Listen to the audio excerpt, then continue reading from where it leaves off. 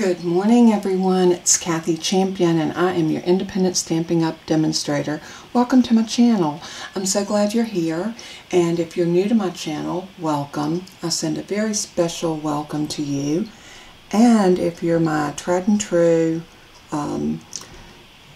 crafty family that always supports me here, God bless you. I love you very much, and I thank you from the bottom of my heart for always being here, supporting me, uplifting me, and encouraging me.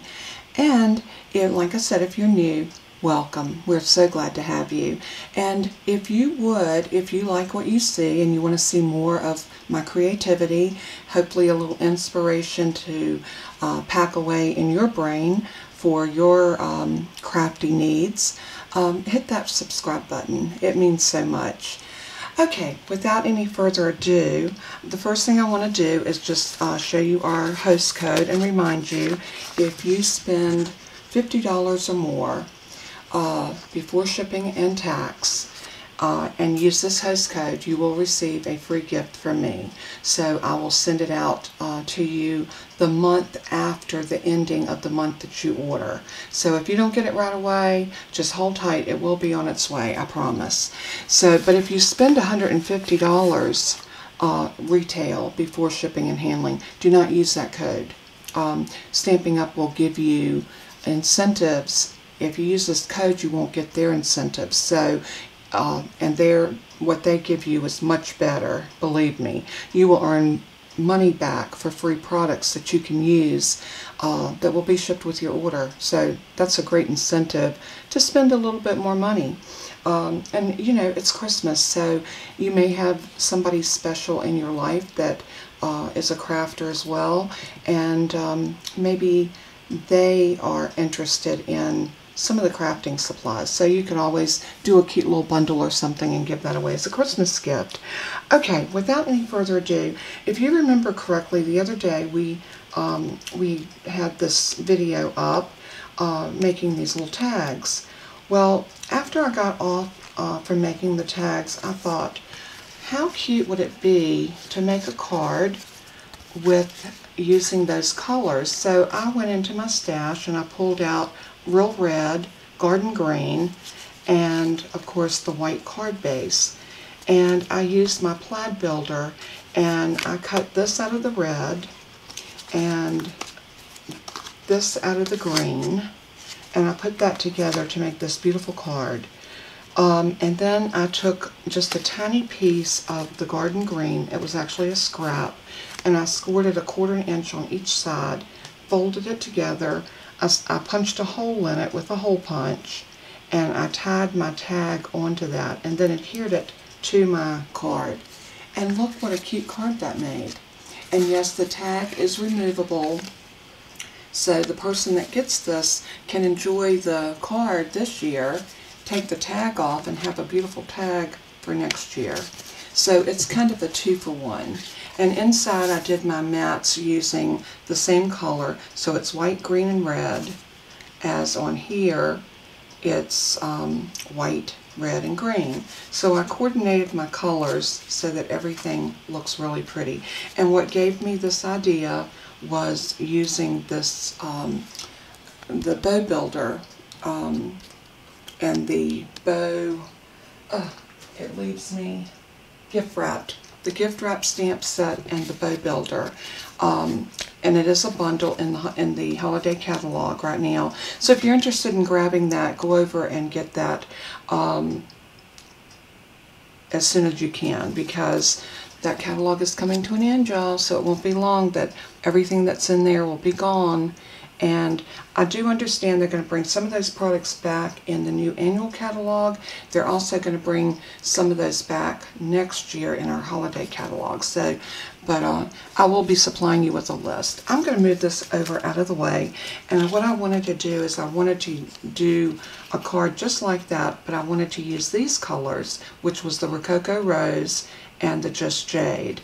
So we're going to do the same thing. We're going to use a card base. Let's see if I have one up here. Y'all know I like to keep my card bases close by where I can grab one when I need them. And I want one that opens this way. So these are my horizontal ones, and I'm going to use a white because I want to make sure that my colors are coordinating the same. So the first thing we need to do is go ahead and cut our pieces. So I'm going to cut this piece of Rococo Rose down. And I'm just going to cut this in half and then in half again. So I'm going to cut it at 5 1/2.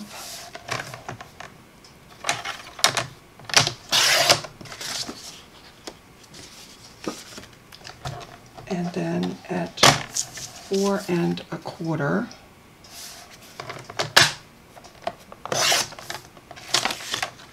Just like that. And then I've got this Just Jade, and I'm going to need it to be, because this is the die that I'm going to use on here. So let me look and see exactly what this measures. And it's probably 5 1/2. It's actually 5 3/4. But we're going to cut this to 5 1/2.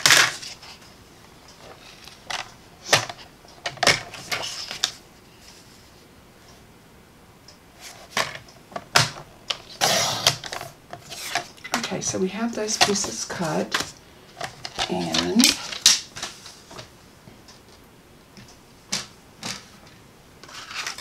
I am going to cut this piece first. And what I want to do is I want to lay this on here where I'm getting the best bang for my buck as far as making sure that it is covering the entire piece of cardstock. So I'm going to go ahead and just put this into my die machine, and I'm going to cut this first because I don't want anything to move on this. Now you're going to hear some cracking and popping because we're cutting straight edges.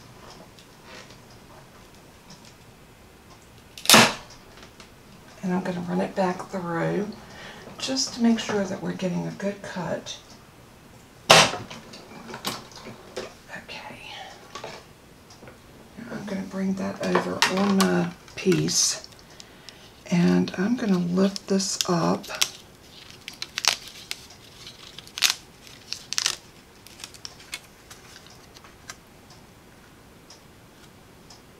like so, and this is going to give quite a bit of mess. It's okay. I do have my box with my little foam mat in it, so I'm going to take my die and lay it over, and I'm going to use my brush tool on my Take Your Pick tool, and I am going to clean this die. Look how simple that was to clean that out. And I'm going to do the same thing with this. I'm going to lay the piece into the box, and I'm just going to rub this over it. And this works so good for getting all your pieces out. And I just used a little paper pumpkin box to catch all my pieces, which works out perfect. And it's nice to keep all of this kind of wrangled in here, and then you don't have those pieces all over your desk and the floor, and it just really saves on your cleaning up, and I love it. So if you've got any little stubborn pieces like that, just use your pick on your Take Your Pick tool, and you can clean those out just like that. That piece looks perfect. So now I'm going to take these, and I'm just going to dump them right in here, so that when I get ready to clean this box, I can just clean everything in one dump. And I can just take this directly to my trash can and dump it, and I won't have pieces all over everything. And it's just such a neat way to do this. That's always one of my biggest pet peeves with die cutting, is getting all of those little tiny pieces everywhere. Alright, we're going to do the same thing with this piece. I'm going to line it up over top of this, and I want to try to get it as even top, bottom, and sides as I can. Just like that. And I'm going to lay it down on my cut plate.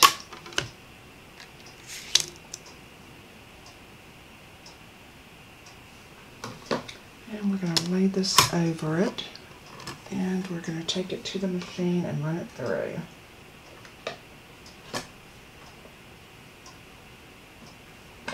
And it did look like it moved a little bit on transferring it over, so I'm just going to straighten it up off camera.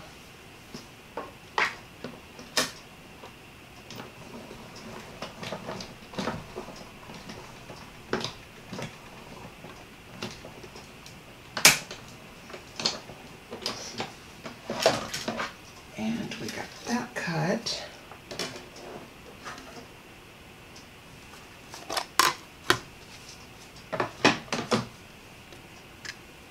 And when you take this off, this should be an easy clean, because all we're needing is this piece right here.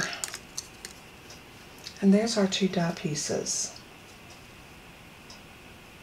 And that's going to go in there. So I'm just going to dump this in my box as well. And let's put our die machine back together.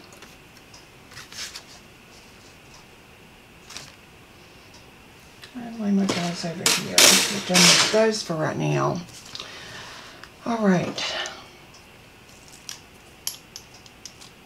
I actually have some little pieces that got caught up in my brush, but they cleaned out really quickly and very easily, so that was a good thing. Alright, let's bring back over our card base. Now, what I want to do first is I want to lay this onto my card base, and I want to see what kind of hangover I have. Oops, there's a little piece that didn't come out. When you lay it over top of the white, that's when you can really see exactly what you have. And this actually looks perfect. This looks like it's lining up absolutely perfect. So we're not going to have to do any trimming on that. I'm going to turn it over and I'm going to grab my liquid glue. I find that the liquid glue works better for this. And I am just going to take on all of these solid places, I'm just going to put a swirl of liquid glue. I find this is the easiest way to do this particular one. And the liquid glue will give you a little wiggle room when you put it to your card base so that you can get it on there nice and straight. I'd be afraid if I used the press and seal, I would not have any wiggle room and I probably would end up having it on there crooked. So I'm going to hold my card base up and I am just going to do this number.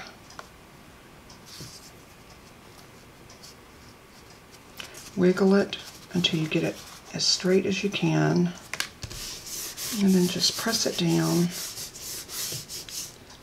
And if it's off a little bit, don't worry, we can always go back and trim this off. So that is fine and dandy. Now, I am going to take this piece. Right, I'm just going to use my liquid glue on this as well. And I am just going to run a line of glue. Yeah, and I'm getting it on my work surface. That's the reason I had this glass here, so I could clean it up easily.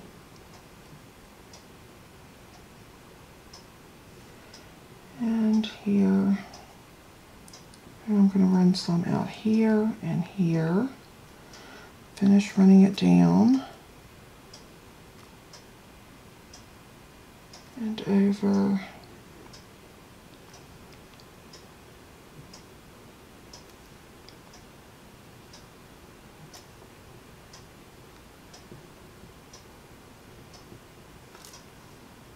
I just thought this card was so stinking cute.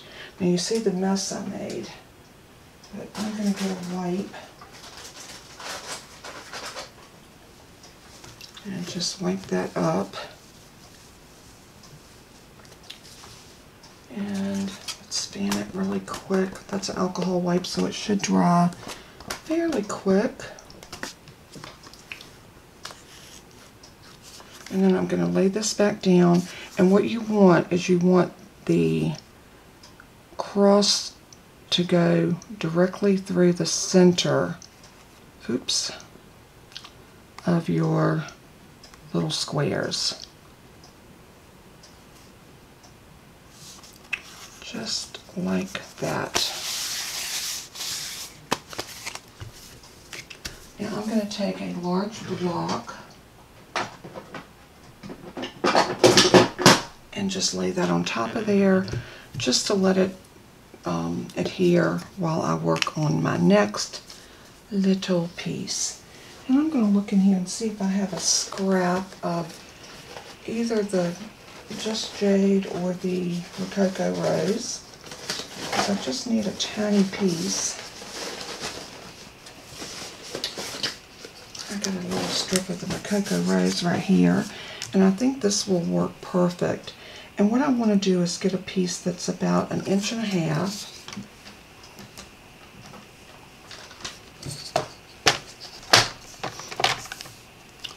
So I know that if I take that to the end, that's 1.5 inches going in that direction. So I'm just going to cut that off. And then I want to score it at 1/4 and turn it and score it at 1/4.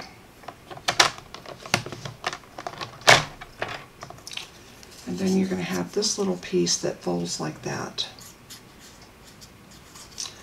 Might cut that again. Let's cut that maybe 1/4 inch.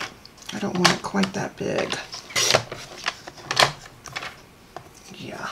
So this piece is going to measure 1.5 by 3/4. And again, like I said, I'm making just a little piece, and what I want to do is punch a hole in the middle of that. So I'm going to just grab my crocodile. You can use anything that you have that will punch a hole.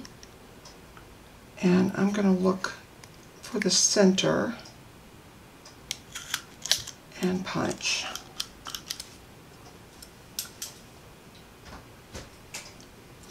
Now this is ready to adhere to the front of our card, but before I do that, I think I'm going to go ahead and trim the excess off.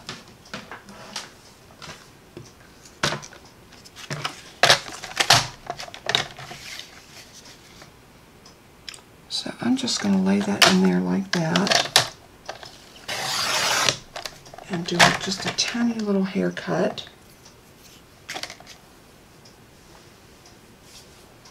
And I'm going to do the same thing right here. I'm going to bring it down to the bottom for this, and I think you can see a little bit of what I'm doing. And I'm going to slice down. And all that does is just evens up this card to make it nice and squared. Not that it's a square, but you see what I'm talking about.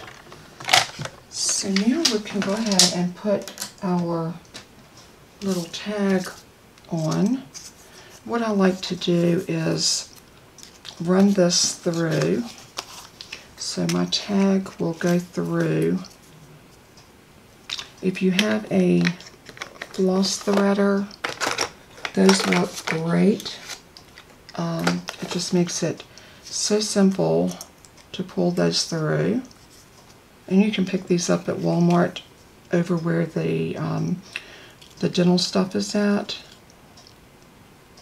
They just work so good, especially when you're dealing with this many strands of baker's twine. So get it through there like that. Once you get that through, then you can just pull. Oops, I lost one. Did you see that? All right, let's try this again. Let's take it out and pull this through your floss threader. Get it down low so it doesn't come out, just like that. Oops. And then pull it through here, and then just pull all of that through there. Now you have this on here like that. Maybe I needed to do it from the back. Yeah, I think it would have done better through the back. So let's try this again. Let's push all of the thread through there, and let's take this through the back and pull it through. And you want to get this through before you glue this down. It looks like this is going to tuck back behind this just a little bit, and that's okay. So what I'm going to do now is separate my threads and attempt to tie a knot. So I'm going to tie it like that, and then we'll do a little bit of a bow.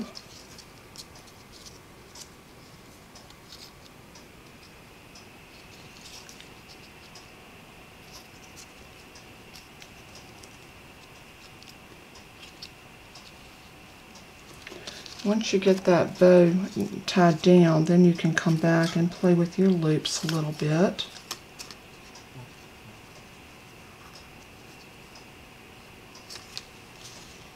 Like that. It doesn't have to be in any, style or whatever, just as long as it's looped. And then you want to pull it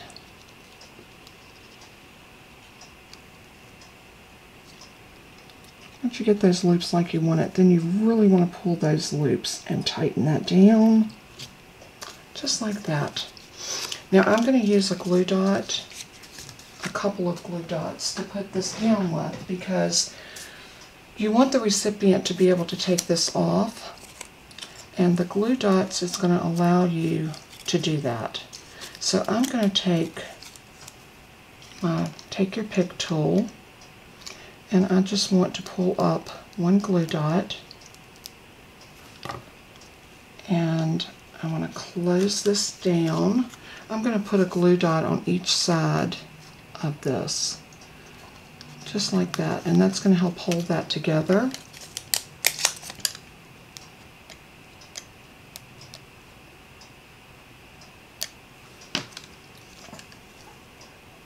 And another one right there.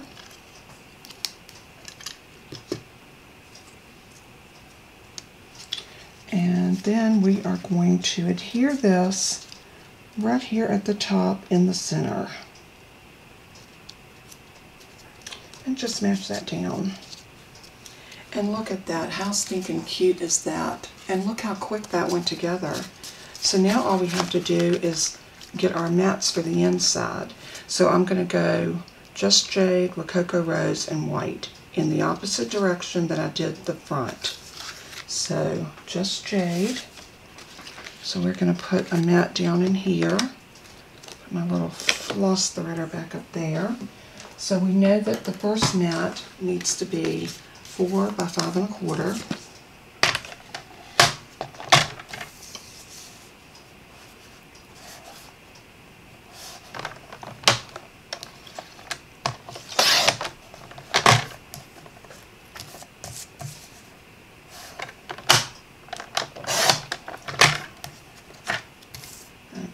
And then we need to do our Rococo Rose at 5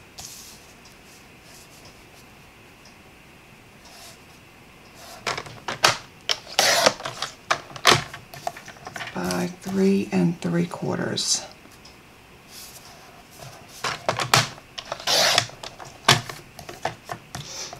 And then that's going to go right on top of here, just like that, in a beautiful layer. And then we need a white. So I am going to grab a white card base or mat, and this one is going to be 3 1/2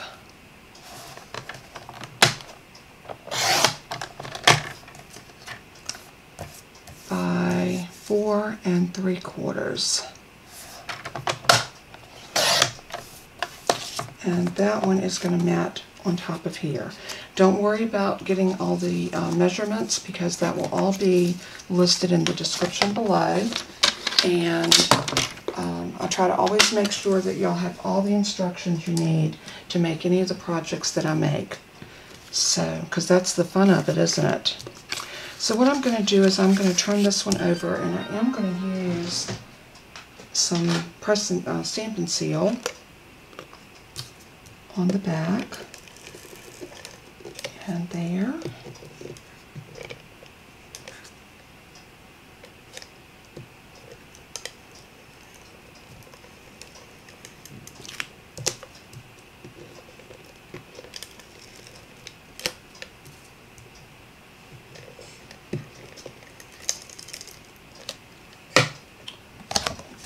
And then I'm going to do my regular little thing. I'm going to lay it on the edge so it's not sticking. And I'm going to get my margin straight on one side, top and bottom, and then press the rest of it down. Now this piece we're going to stamp, so I want to find a beautiful stamp set. And y'all know I love, love, love this one. And I think I'm going to stamp inside that Christmas Begins with Christ. I love that one. So let's go ahead and grab this. And we need a stamp block. And I'm going to get this nice and straight here. And I think since we went with the Rococo Rose throughout, I'm going to grab the Rococo Rose ink pad.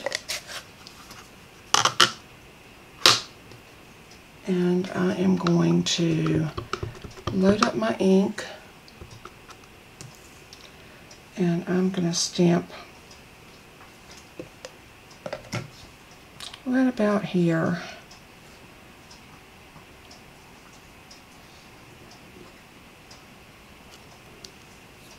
So pretty. So pretty.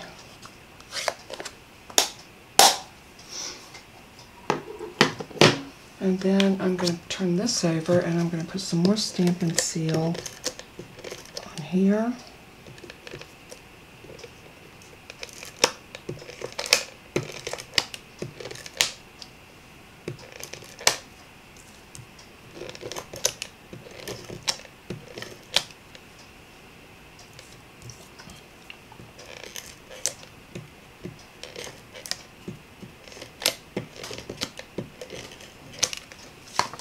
Go.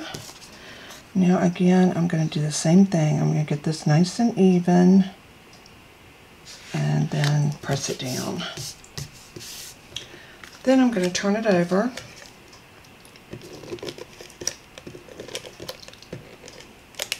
And you know, with this, it's absolutely limitless, your